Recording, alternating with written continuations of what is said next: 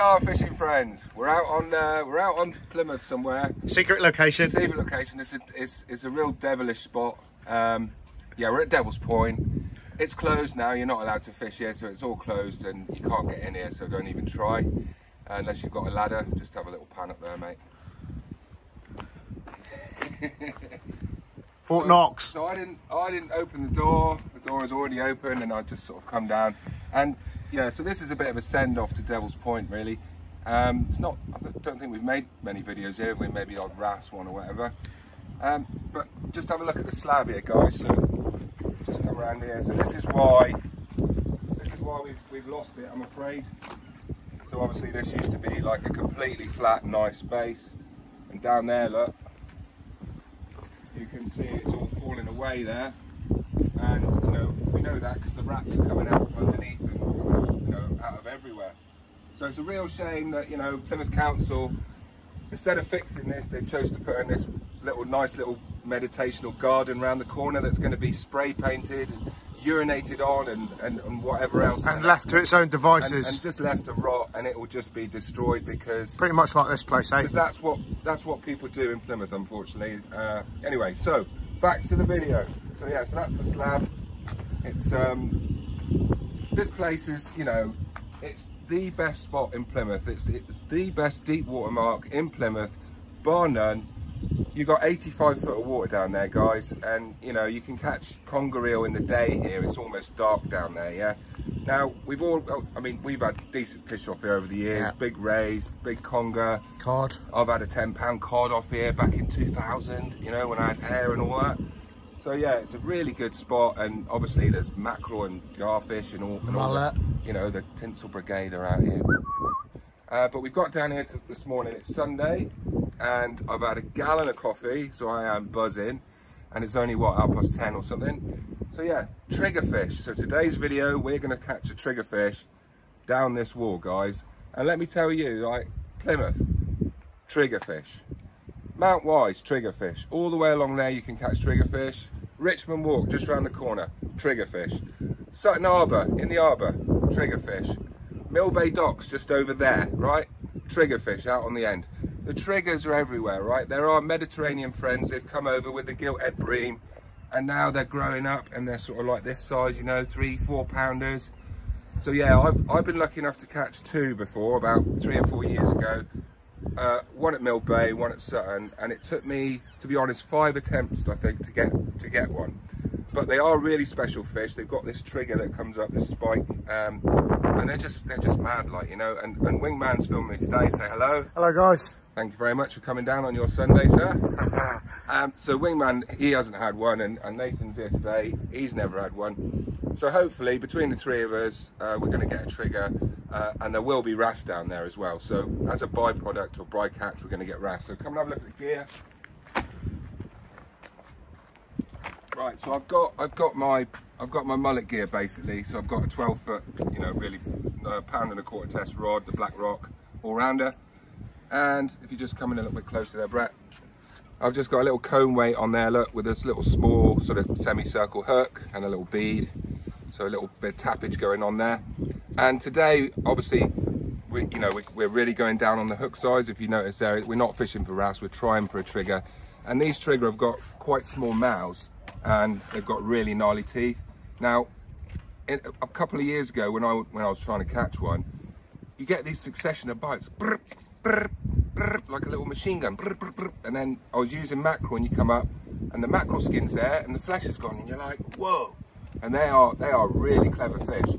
And also, they can even eat through the hook. I've had a hook come back, and the actual nickel of the hook's gone, and it's just about bitten through. So they are pretty strong teeth on these bad boys. Now the bait, we're really lucky today because Brett's got hold of these nice little prawn. Here, I'll get down here.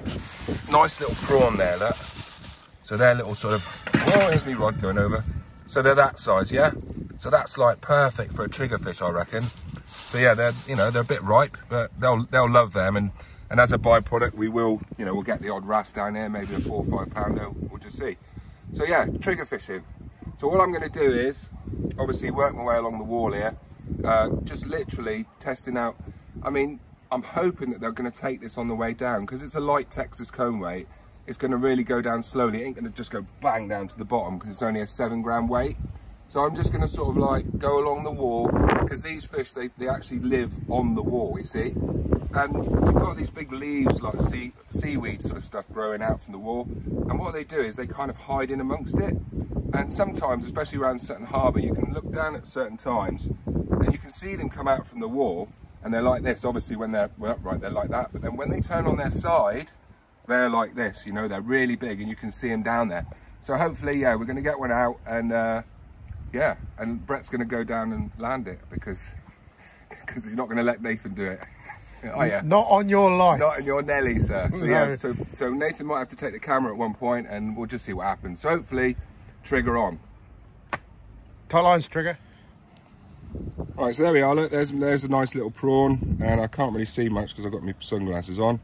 But I'm basically going in through the back there like that and threading it on nicely like that. And I'm not going to tie this on at the moment. I'm going to see what happens. So there's the hook.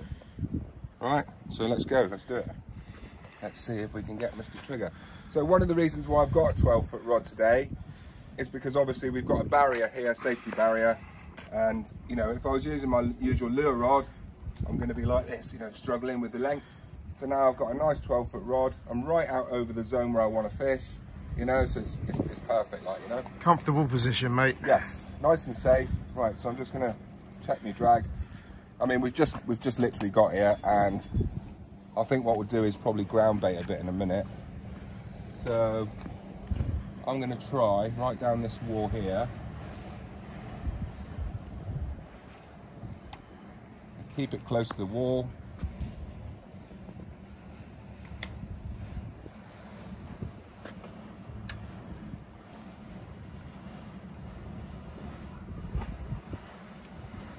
I'm just winding up off the bottom now. I'm trying to keep it close to the wall.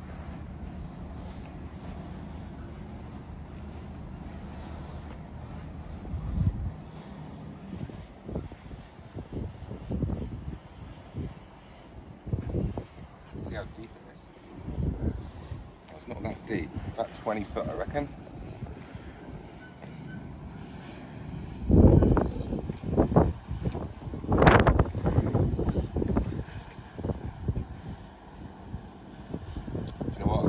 Outside of the barrier and have a little shuffle along here, mate. Check the fish down there. Look. Yeah, no, I've seen them all flash down there. Look, it's all smelt and stuff being chased down there, isn't there? Look, loads of flashes down there. Because we are at low tide here, aren't we? We're just after low, so there's not much water here. It would obviously be better with a bit more water here. But yeah, we've only just started, so we'll see.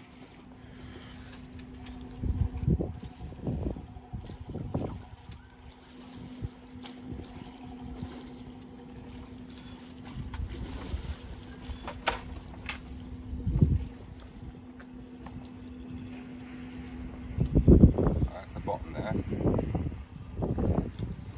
You've got to be careful down here on the bottom because it's so gnarly. There's lots of little bits of structure and things growing up, you know, like little blobby things. Eel traces. Oh yeah, not to mention the 3 million yards of line that's down there.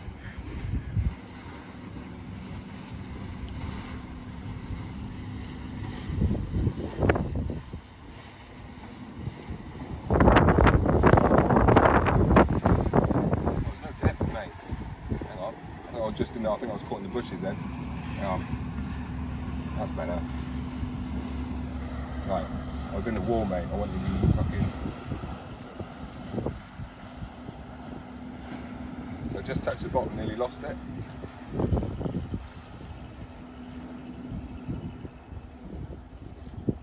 Oh.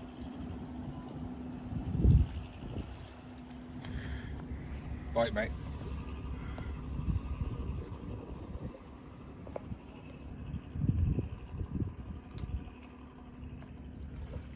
I was getting bites down there then. Yeah, he's had the bait, look. So here we go, look. Whoa, come back. So I've just come back with a bit of shell there, look. Prawn. So yeah, I'll slowly get him on the feed, don't worry. There we go.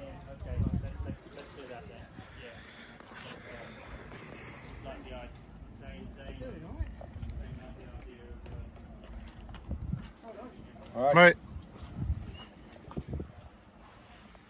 Just need to get this done quick, mate.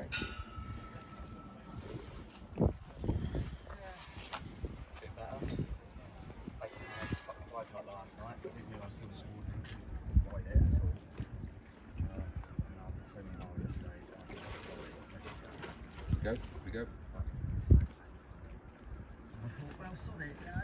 Oh, I saw that, mate. No, the bite is biting. And again, done.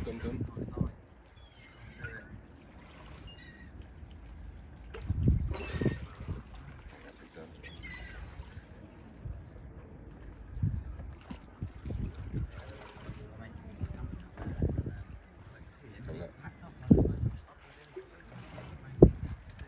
Took the head, mate, didn't he? Yeah.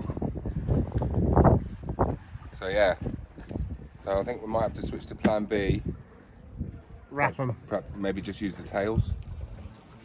So let's just try. I think it is triggerfish down there because it's like a really strange bite. Bum, bum, bum, bum, bum, bum. So let's now.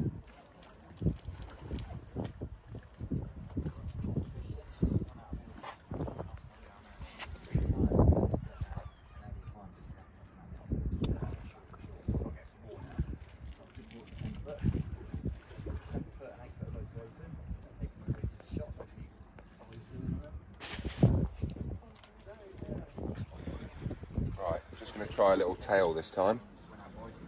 Tails are the unexpected. Pandora's box, sir. Yes. Right, let's have this trigger.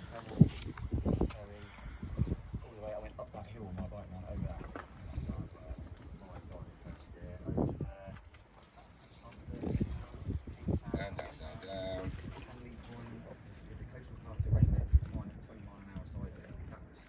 Here we go.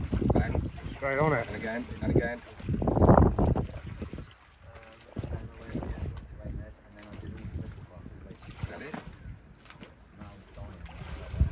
Go.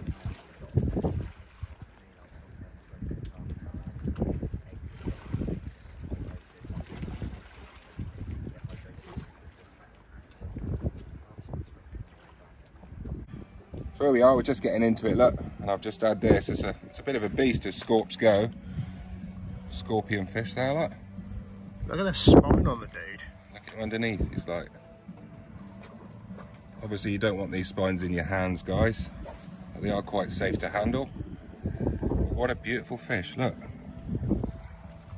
It's got a face only a mother would love. And he's got a big gob, just like me. But yeah, nice one. So we're going to get this trigger in a minute. Don't drop that camera, Nate. Right, look at me. The numbers at the top? Yes. Right, here we are, look. Bent in. I thought it was a massive trigger, but it's a wrasse. And I knew he was going to get a wrasse here today. So Wingman's down there with the net. Come on, son. Nice one. I honestly thought that was my trigger there. So we'll just keep going, yeah? Yep. Yeah, keep running. Let's have a look at this beast. It's not a monster, actually. But on this rod, it was very, very nice. Thanks, mate. Oh, he's only a couple of pound, look. And they go, mate, I like it. Yeah, so that's on a mullet rod, of course, not on a beach caster. Nope. There you go, I thought it was going to be bigger than that. Little camo warrior. Yes. Right, carry on. Yeah, it's not a bad one. Yeah, mate. Oh, you got one! Another fine wrasse there, sir. So here we are, so we're still trying for this bloody trigger. And they're being quite annoying, but Brett's just put squid on and the bites are just phenomenal. So I'll show you that now. So I've just got a tentacle on there on a little carp hook. Squid tentacle, but they like a little bit more white than that. So just for the purpose of this little clip, I shall just scissor off. It's quite small actually. Anyway, I'll just scissor off a bit there. And all right, now check this out. me a little there you go. Oh mate, now there you go. Yep, see him. And this will, if nothing else, this is going to illustrate the bites.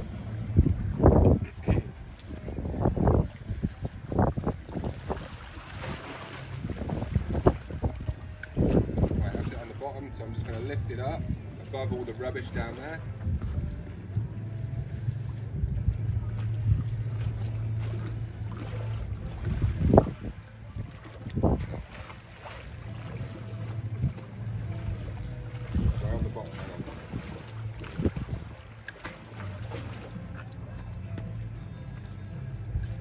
Here we go, right.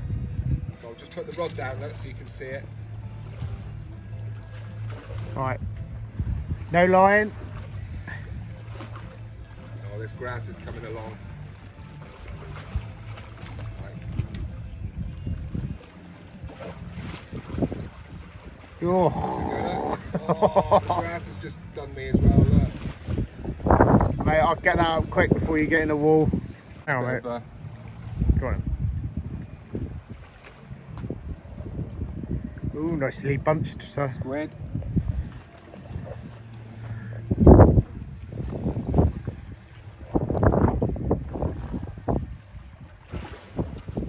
Grass seems to be moved away nicely.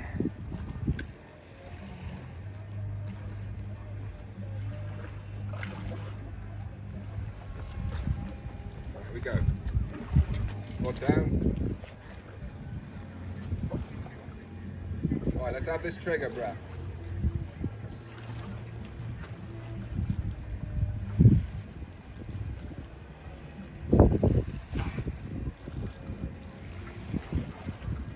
No bites. I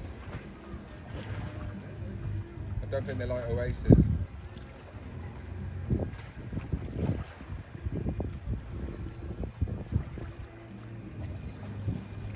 What the hell? Where are they then?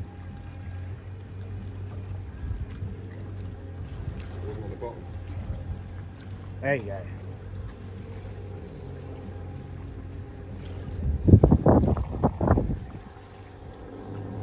Weed come in there.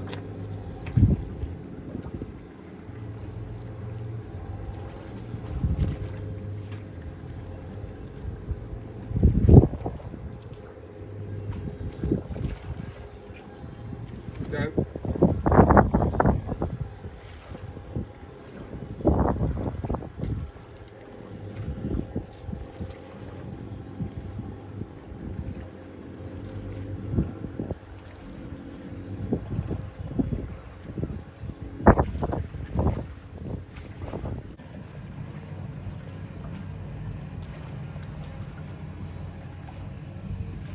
That's me on the bottom. Just like that.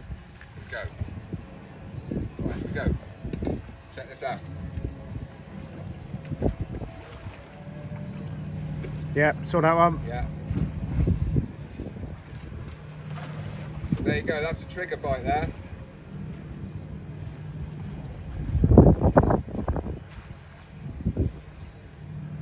Done me already? Surely not. Surely not. Let's have a look. Yeah.